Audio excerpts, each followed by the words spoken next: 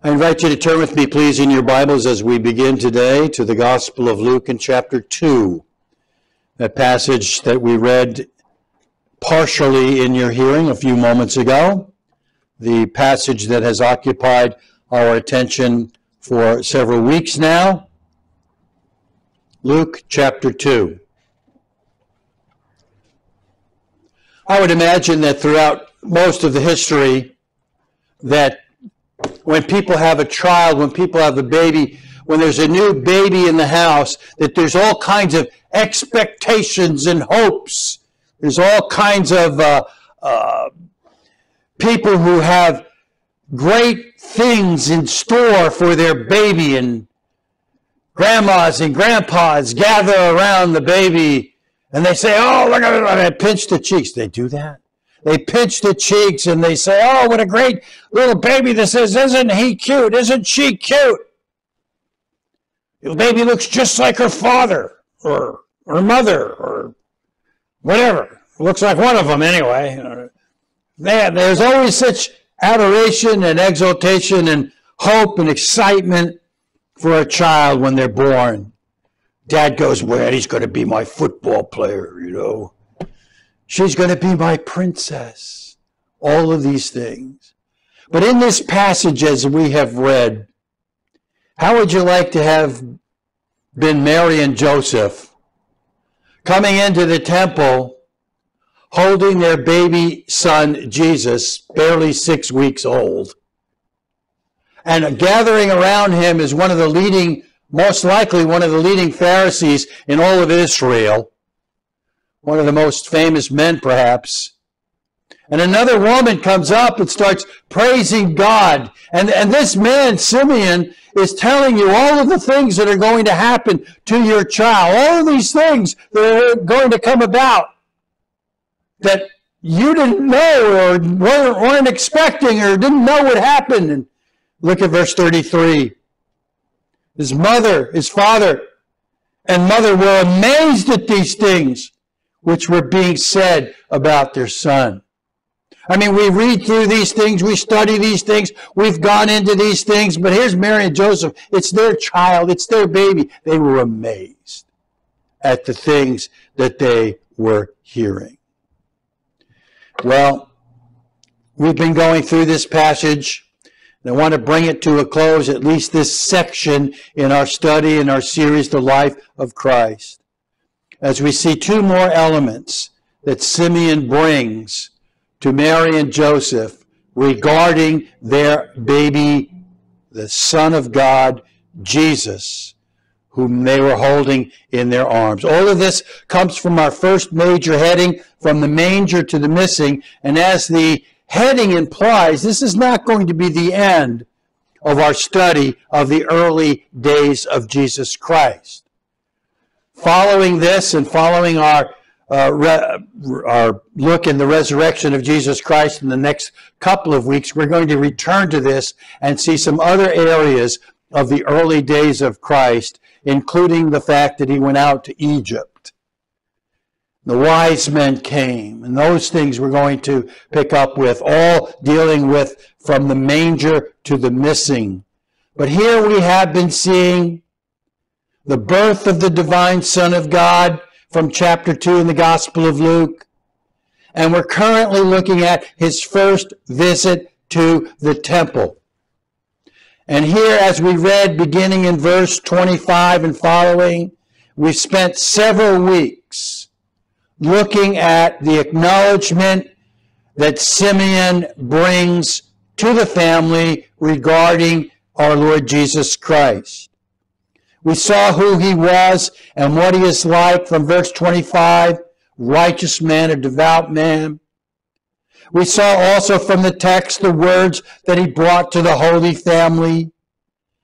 And this is where we find ourselves currently studying. As he says in verse 30, "My eyes have seen your salvation." Speaking of the child, he calls him the salvation of God. We spent one of our messages looking at how important it is to know Christ as Savior.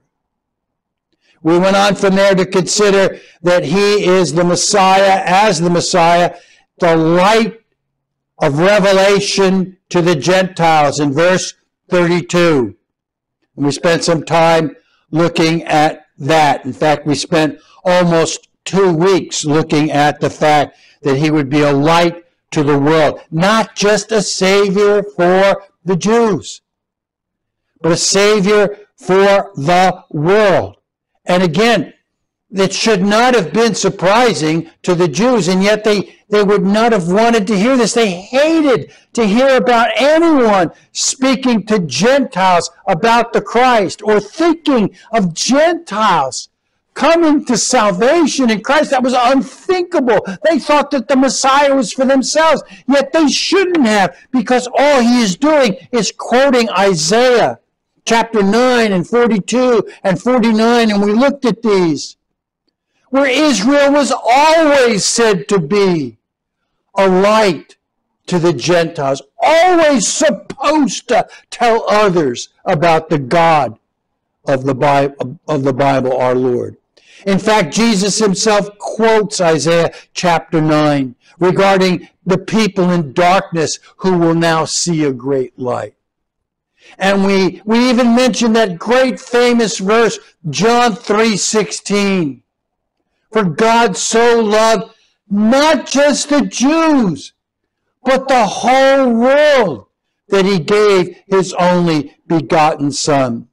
This is the message of the New Testament, that salvation goes out to all men, to all races, that people from every tribe and every nation and every country are saved by the grace of God.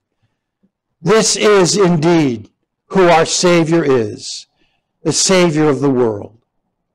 And then we saw that he says here in this text, a light of revelation to the Gentiles and the glory of your people Israel. And that's where we left off last Lord's Day, saying that Jesus is the glory of the nation of Israel. And you think about it, he is the fulfillment of all of the promises that God had made in the Old Testament. And that God called the nation of Israel, set them apart from the rest of the world, called them to himself, to follow him, that from the nation of Israel would come this Messiah.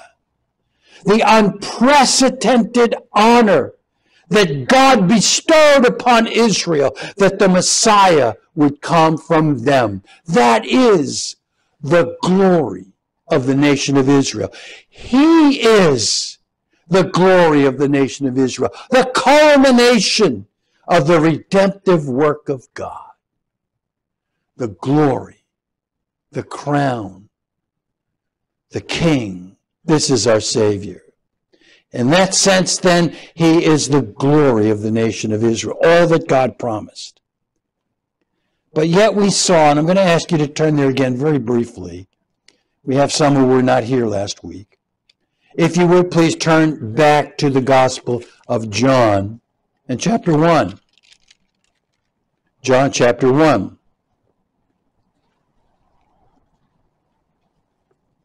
Here is the one who should be adored, received, the one who should be worshipped and acclaimed by all of Israel. And yet here's what we read, verse 11 of John chapter 1.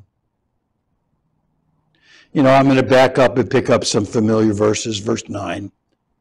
There was the true light which coming into the world enlightens every man. A light to the Gentiles. That's what we read in Luke 2. He was in the world, and the world was made through him, and the world did not know him. He came to his own, and those who were his own did not receive him. And so he came to his own, the Jews, but those who were his own did not receive him. They rejected him. They did not embrace him. So where then is he the glory? He is the glory as he is fulfilled in the following verses, as he said in our text right here, following verse 11, but as many as received him, to them he gave the right to become the children of God, even to those who believe in his name, who were born not of blood, nor the will of the flesh, nor of the will of man, but of God. The Word became flesh and dwelt among us, and we saw his glory. Those who are saved by his grace are the ones who see him as glorious. And so we are the fulfillment of the glory of Israel. Those who know him as Savior, who have been saved by his grace and drawn to him. Not those who rejected him. They were not seeing him as the glory. But those of us who have been saved by his grace know him to be glorious and wonderful and our Savior.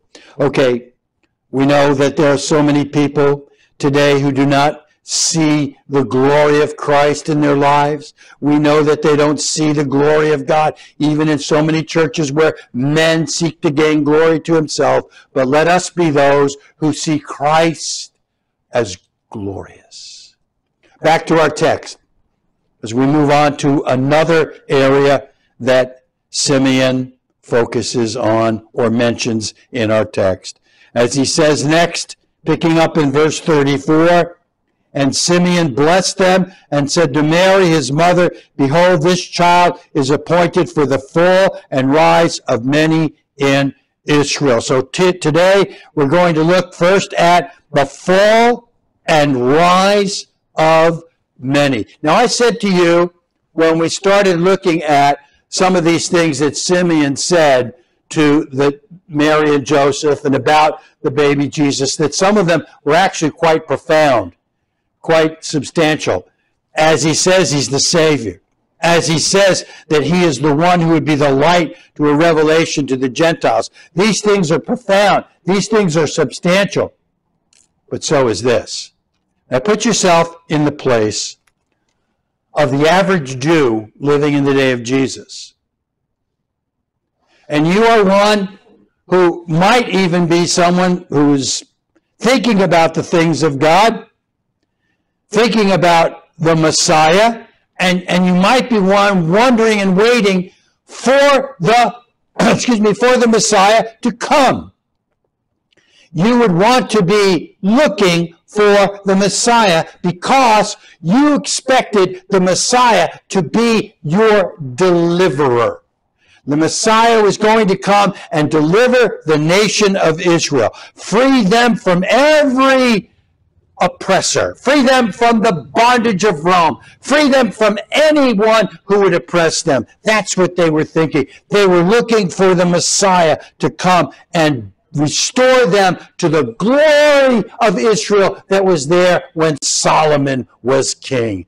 Let's set up Israel again and make it great again. Let's make Israel great again. So they were waiting for the Messiah to come and free them from the bondages of Rome and other things. All the Messiah was to be good. That's what they were thinking. The Messiah, he's the one we're waiting for. When he comes, he's going to make everything right. He's going to make everything good. He's going to make it great. He's the one. All they thought that the Messiah would be good for the nation of Israel. But what does Simeon say?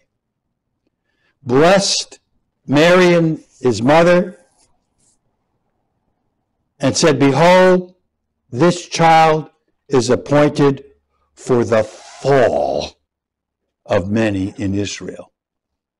For the fall and the rising. For the fall and the rise of many. First of all, though, he says fall. What? Wait a minute. You mean he's not going to be good for everyone? There's going to be some kind of a fall thing for Israel? That's not what we were told. That's not what we expected. We thought the Messiah was going to come and make everything right for all of us. The Messiah was for us, the Jews. How could you say there might be some kind of a fall involved with Israel, with the Messiah coming? No. The Messiah is going to make everything right. This is what they thought. The Messiah would come and set up and establish and reestablish the great kingdom, and the Messiah would be great. The Messiah would be good. But he says the fall of many, that's not supposed to be. That's not supposed to happen. But you know, Jesus taught this. 30 years after this, let's listen to what Jesus says about this very aspect. Turn in your Bibles back to the Gospel of Matthew, chapter 21. We're going to take a little bit of time today to open up what is commonly called to the parable of the landowner, sometimes referred to as the parable of the tenants. Matthew chapter 21. So follow with me as we begin here in Matthew 21 at verse 33. Jesus says, listen to another parable. There was a landowner who planted a vineyard and put a wall around it and dug a winepress in it and built a tower. It's a pretty elaborate setup. The landowner did all the work, established everything that was there. In other words, the landowner did the work, created it, made it, had it all ready, planted a vineyard, put a wall around it, dug a wine press in it, built a tower, all of these things. A nice place, a good place. And what did he do? Rented it out to vine growers and went on a journey. So he rented it out to others. And when the harvest time approached, he sent his slaves to the vine growers to receive his produce. And the vine growers took his slaves and beat one and killed another and stoned a third. And again, he sent another group of slaves, larger than the first, and they did the same thing to them. A couple of things we have to see here right away. Number one, the people that were in the vineyard didn't own it. They rented it. It was rented to them by the grace of the owner, by the grace of the one who built the vineyard. He builds the vineyard, does all of these things for the vineyard, and says to these vine growers, okay, you can rent it out, but here's the rent. When the harvest comes, I expect my portion, and I'll let you have some. He does this to them, and when he sends those to collect the rent, they mistreat them.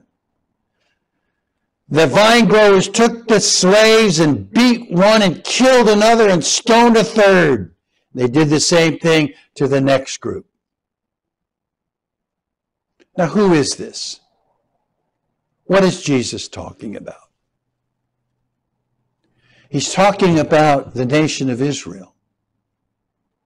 He's talking about the Jewish people who he called, and he gave his law, and he gave the land. He owned it. He was God. He was head. He was Lord. He had it all. And he loaned it to the people of Israel. He loaned it to the nation. And he would send his prophets to them to tell them that they needed to be those who were living in accordance with his word. They were supposed to be a light to the Gentiles. They were supposed to follow God, but they followed pagan gods. They turned to false gods and false teachings, and they did all kinds of unimaginable things right in the temple when you read through Isaiah and Ezekiel, Jeremiah, You read through his prophets and you see the wicked things that the nation was doing. But he kept sending his prophets to them to tell them to turn back. But they would not listen. And they killed them. And they did not heed them. Even though God was the owner, Israel was the renter, they did not give their due. So what happens? He sends out these men to the vineyard who were continually mistreated and ignored. They continually mistreated the servants. God calling Israel, God sending his prophets. Now, if you would, look down to verse 37. But afterward, he sent his son. He sent his son to them, saying, they will respect my son. Who's that? Well, that, of course, is Jesus, the Messiah. God sends his son, his only begotten son, saying, they will respect my son. But when the vine growers saw the son, they said among themselves, this is the heir. Come, let us kill him and seize his inheritance. And they took him, excuse me, and threw him out of the vineyard and killed him. This is what they did to the son. They killed the prophets. They did not heed the prophets. God sends his son, and they kill him. So Jesus asks in verse 40, excuse me, therefore, when the owner of the vineyard comes, what will he do to those vine growers? Now Jesus was so powerful, so wonderful. He gives them this beautiful picture of this great vineyard, this beautiful vineyard. Got the wall, got the tower. It's a great place. These people rent it, and they're ungrateful. They're unworthy.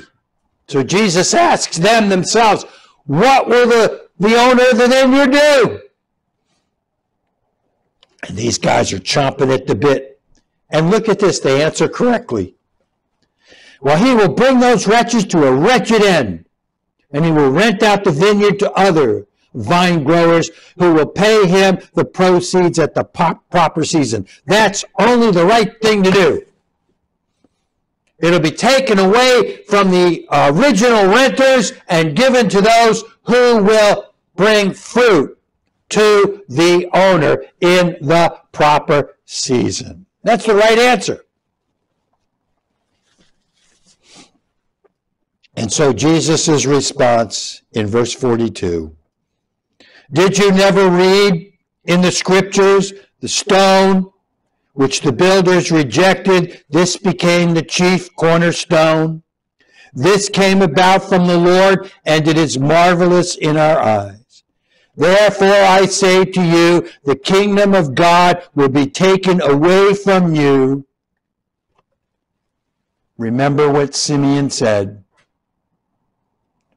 The fall and rise of many. This kingdom will be taken away from you and given to a people producing the fruit of it.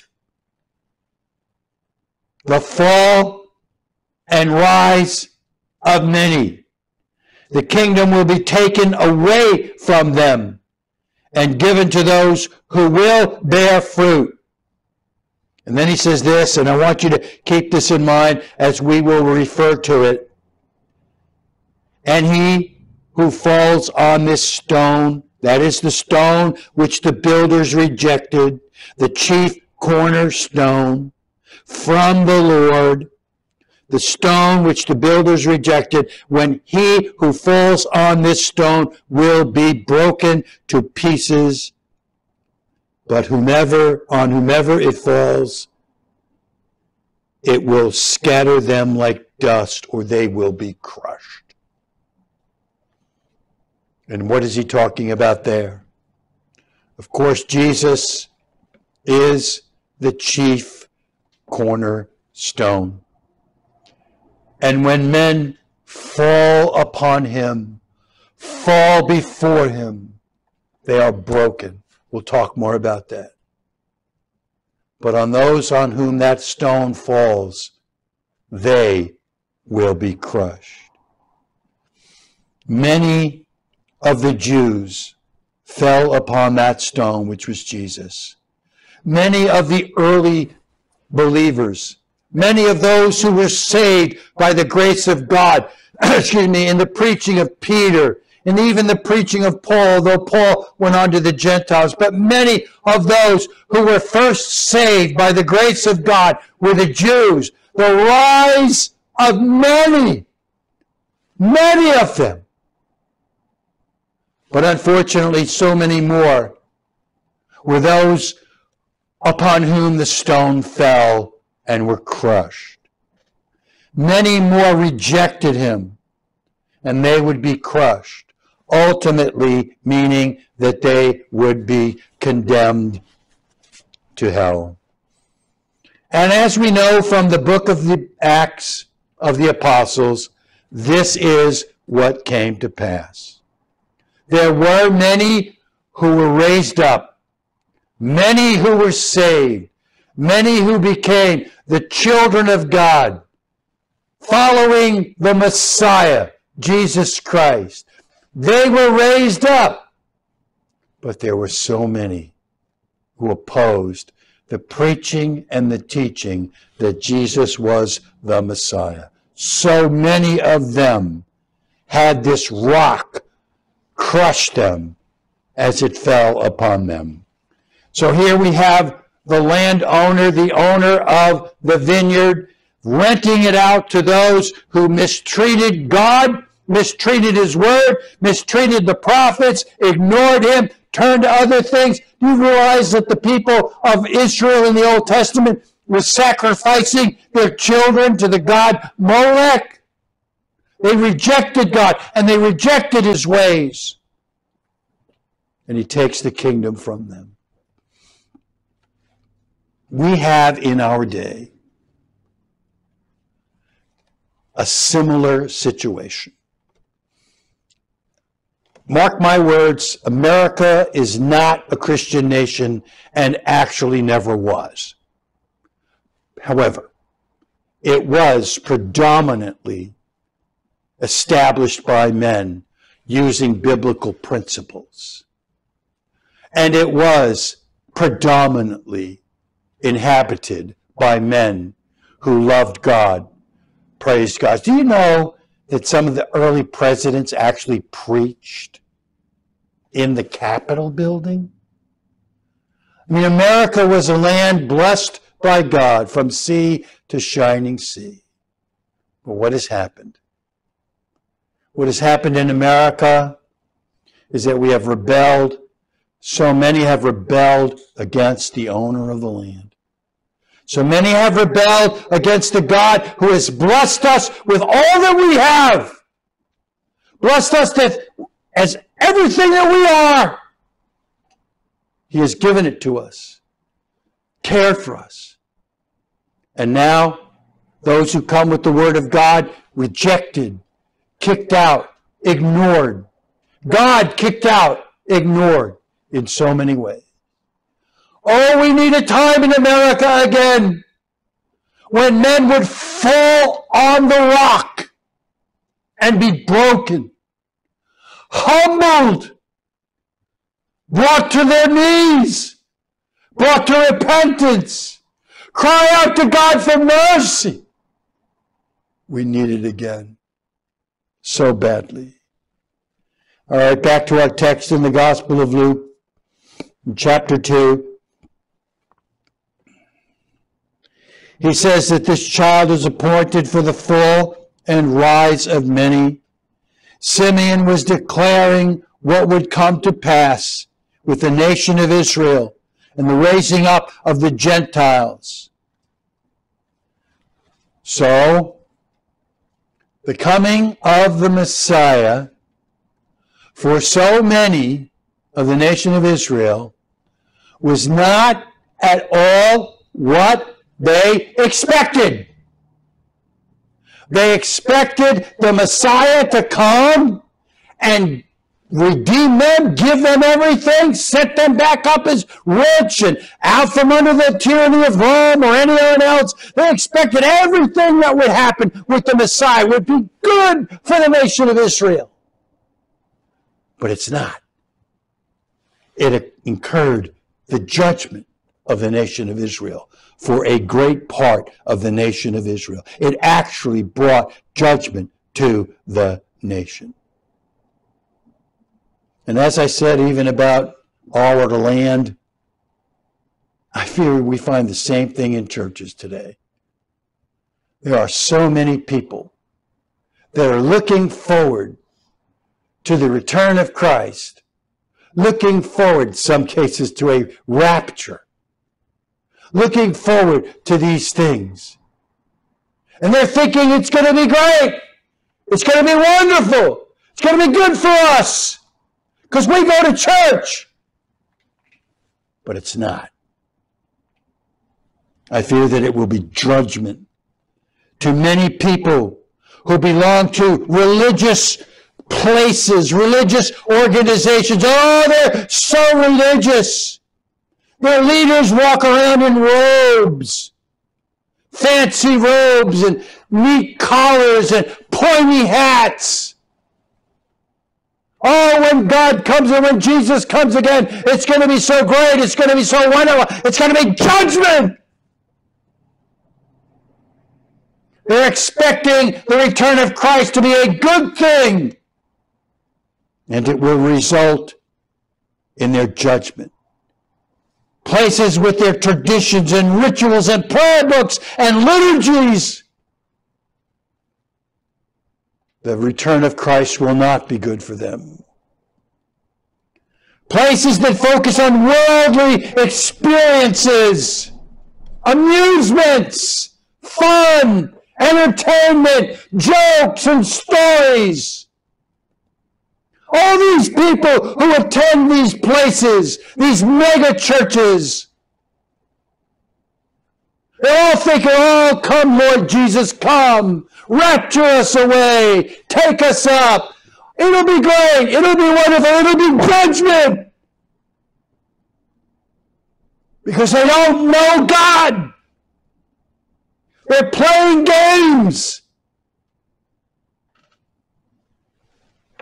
These places that call themselves churches and focus on worldliness, health, and wealth. These places that do not preach the Word of God and practice decisional regeneration. Oh, just raise your hand and come down the aisle. Get dunked in the tank. Places are filled with people that are lost and going to hell, but thinking they're going to go to heaven. And if Christ were to return, they'd go with him. Just like the Jews. When the Messiah comes, it'll be great. When Jesus returns, it'll be great. It'll be judgment. Judgment on so many. Broad is the road that leads to destruction. It's easy to be on it. You know, forget the pagans. They don't even care about the road. Broad road, narrow road, they don't care. But there's so many people who think they're Christians that are on the broad road. Oh, the return of Christ will be wonderful. No. It's the fall of many. They think his coming or a rapture will be a good thing. But once again, I want to turn to our Lord's words and see what he says. For this, turn with me in your Bibles to the Gospel of Matthew again and this time chapter 7. Matthew chapter 7.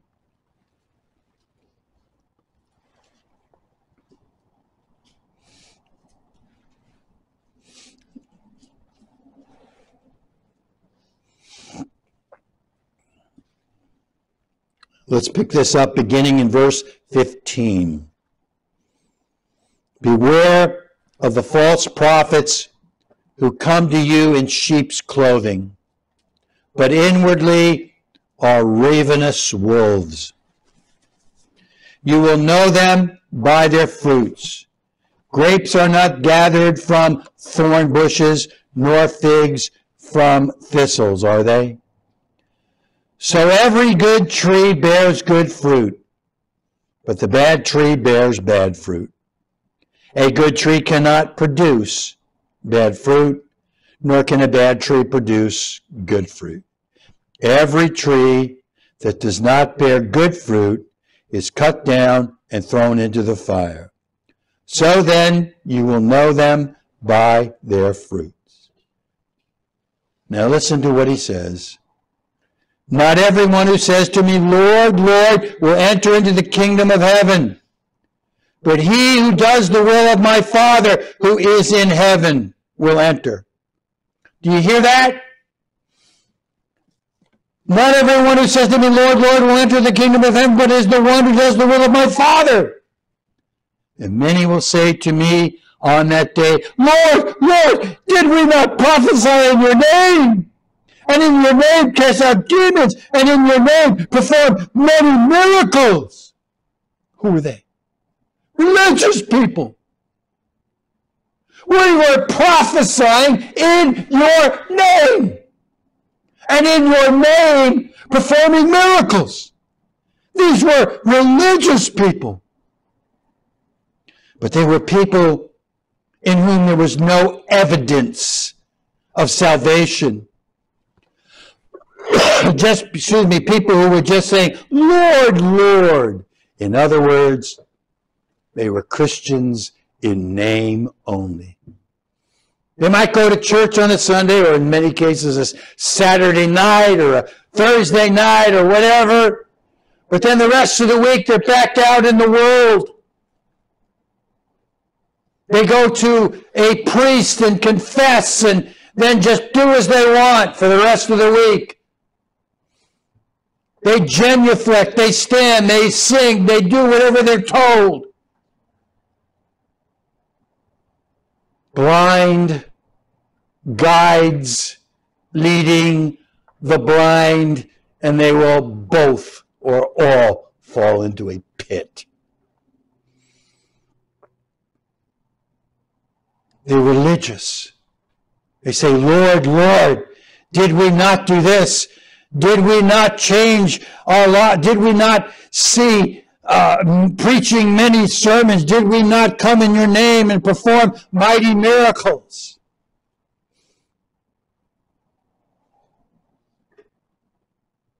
Can you imagine what they would think about the second coming of Christ? Boy, when he comes, it's going to be all good for us. Look at all the stuff we're doing. But in reality, in verse 23, and I will declare to them, I never knew you. Depart from me, you who practice lawlessness. I never knew you. So when they stand before the judge, when they stand before Jesus, they will be cast into eternity of hell. Because the criteria is not, Lord, Lord, didn't we do this? The criteria is not what miracles you do, what works you perform, how much you go to church. Do you know him? Is he your Savior? Are you a son of God? And so what will happen at the coming of the Messiah? Not a great thing. Their judgment.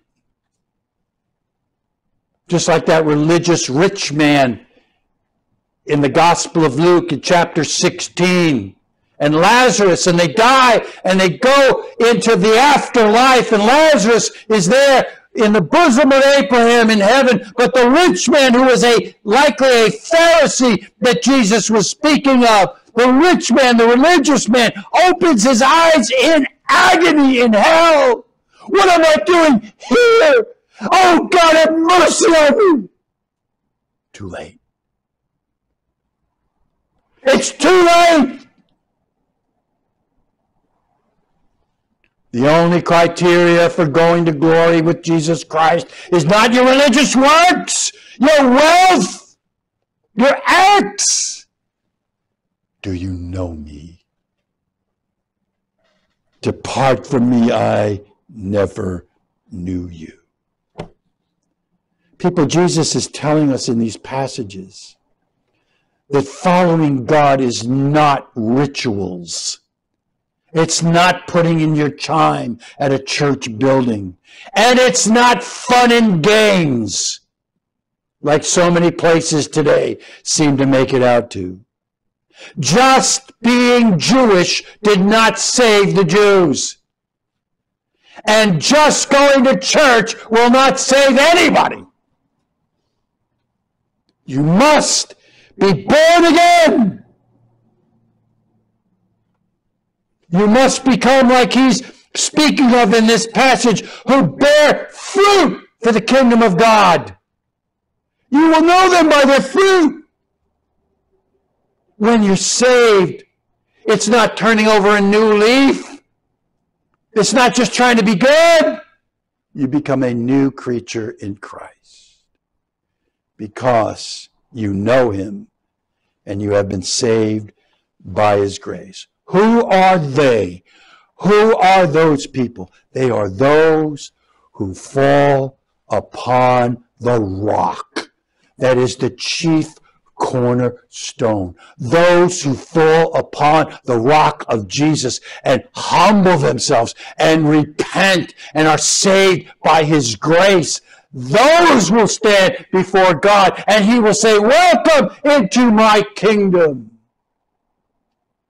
Do you know him? Have you fallen on that rock, the chief cornerstone, and been broken by him, humbled by him, and saved by him? Has that rock been your salvation, or will it crush you?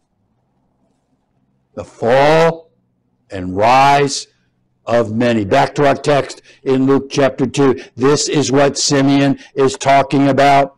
The fall and rise of many. And it's true today. All right, so here in this passage, we have seen him speak of Jesus as Savior, the salvation, or our Savior, the Savior. We have seen him speak of him as the light to all nations. We have seen him speak of him and call him the glory of Israel. And here he speaks of him as the rise and fall of many. And I want to close with one more point from this passage as we see him say that he is the revelation of hearts. At the end of verse 34, the text says, and for a sign to be opposed, and a sword will pierce even your own soul, to the end that the thoughts from many hearts may be revealed. The thoughts of many hearts will be revealed. What is he talking about?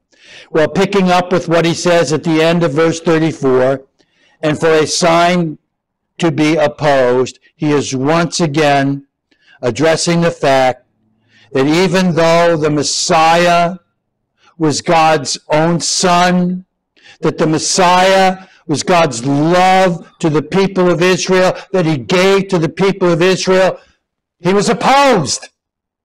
He was opposed by them. A sign to be opposed. And then following that, he says in the beginning of verse 34 and 35, that a sword will pierce even your own soul. Now, what's he talking about here? Remember, Simeon is addressing Mary and Joseph, and probably particularly Mary. And we speak of this, he speaks of this sword, and what he's speaking of is what it would be called a sword of reproach, a sword of sorrow, a sword of reproach that would come to their lives. And now think with me about Mary and Joseph, those to whom he's speaking, and the sorrow and the pain that they endured as they were the parents of baby Jesus, beginning with what we could call the scandal of conception, though unmarried. Remember, to many, Mary remained an outcast because she had a baby out of wedlock. Even Joseph considered putting her away privately. She could have been stoned, killed, because she had a baby out of wedlock. And that never went away. That never went away all her life. This baby was an illegitimate child because she was pregnant prior to their marriage, the consummation of their marriage. And so they could have seen this as shame and sorrow, a scandal. Think of the terror that gripped their hearts when they were in Bethlehem and Herod sent the soldiers to go and kill every child under the age of 2 in Bethlehem. All of those children murdered by Herod because he wanted to kill their son. And you could think that you were the cause of this. And the terror, excuse me, that would have been brought on them from Herod the king, killing all the babies because they wanted to kill your son. And then the fear as he grew in life and was constantly opposed by the church or the synagogue, the Pharisees, the scribes, constantly opposed. Constant conflict. And what fear that would have brought to Mary's heart, witnessing her son constantly doing battle, as it were, with the religious leaders of the day, constantly condemning him, deriding him, mocking him, chastising him. What does that do to a mother's heart? A sword will pierce your heart. And then can you imagine the pain? As your son is falsely arrested, put on a mock trial, scourged, having his flesh ripped apart, punched, beaten, crown of thorns on his head, all of the wickedness that was done to him. Can you imagine seeing your son hanging on a cross, bleeding, naked, shame? Mary saw that. She was right at the foot of the cross. Can you imagine the pain that she saw, that she felt seeing her son in that place? Because people, no matter what else, it was her 33-year-old son. Seeing him there in agony, dying on the cross. A sword pierced her heart. This is the sword, Simeon says, that is awaiting her, awaiting them, awaiting their life. And then that shows, as he says in this, that the thoughts of many hearts may be revealed. What's he talking about? Everything that we've been saying all along. You look through the New Testament, you look through the scriptures, you look through the Gospels, and you see the hearts of the scribes and the Pharisees as so wicked. Their hearts are revealed for the wickedness that they have become. A sign to oppose your Son. The sword piercing your soul from all they did for, in their opinion and in their eyes, the glory of God was against God, revealing their hearts as evil, revealing their hearts as unholy. All of these supposedly religious people who seem to be so holy in front of the masses, their hearts are revealed as wicked. Isn't that the same thing we see in our own land? Oh, the president, oh, the congressman, oh, the senator, so wonderful. Wicked! Their hearts were revealed for all the world to see that they opposed the Messiah. All these religious people, all the scribes, the Pharisees, the Jew, the hypocrisy of their hearts was exposed. And that's what was to come upon this couple and their child. And I say to you, this is rampant in the church today. Men's hearts will be revealed for their hypocrisy as they just go to churches and think they're okay.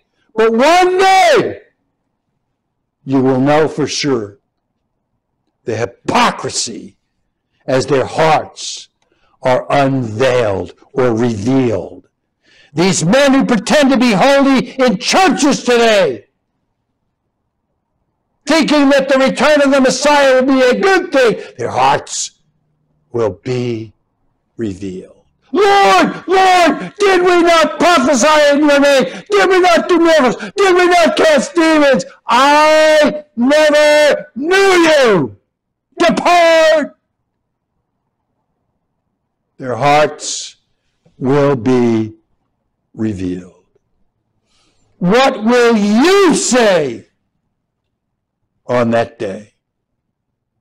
What will be said to you on that day? Will you hear Jesus say, depart, I never knew you? Or will he draw you to himself and come to the glory prepared by my Father? Good and faithful servant. And who would that be? The one who fell upon the rock. The one who was humbled and repented and fell upon the rock. And then, as Anna says in the end of our text, she was a prophetess that was there, and she began to praise God and giving thanks and continued to speak of him to all who were looking for the redemption of Jerusalem. That's the same language that was used to describe Simeon in verse 25. A man in Jerusalem whose name was Simeon, who was righteous and devout, looking for the consolation of Israel. What does that mean? He was saved. He's going to be the glory of those who will be saved by his grace. So all of these things that are said about Jesus in so many ways were great and wonderful, and yet so many ways were negative against those who would oppose him.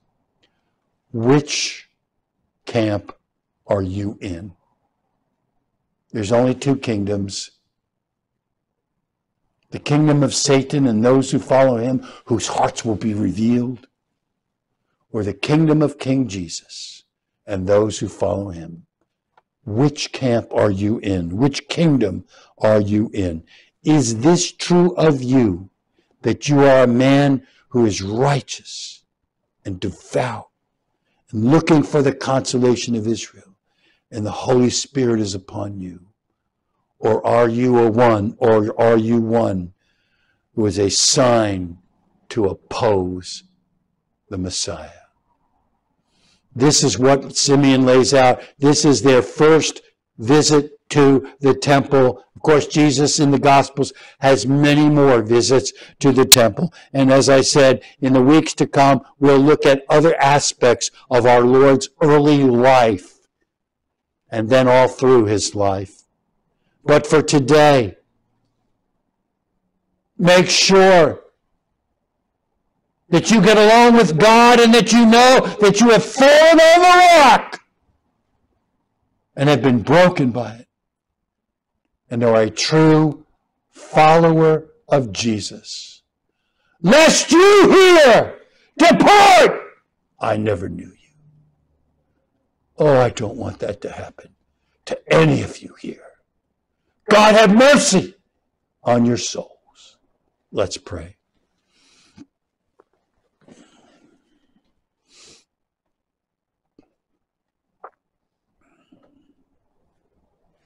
Father, as we bow before you, we acknowledge you to be the God with whom men have to do.